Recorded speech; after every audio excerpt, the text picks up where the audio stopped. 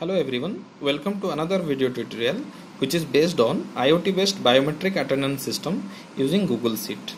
In this project, we can put our attendance using our fingerprint and this will store in our Google Sheet for future references. So for this, I have used a NodeMCU along with a R305 fingerprint sensor and a alphanumeric LCD which is connected via a I2C interface.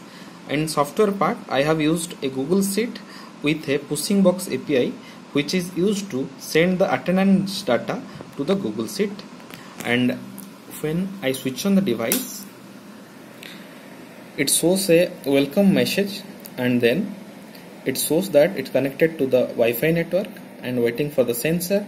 When sensor is successfully found, it is asking to place a valid finger on the sensor.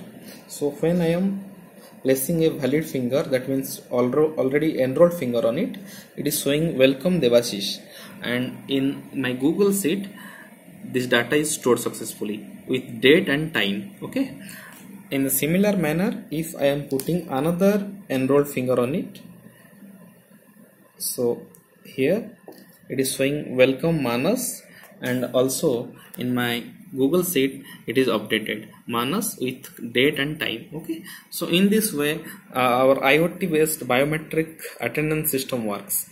Thank you.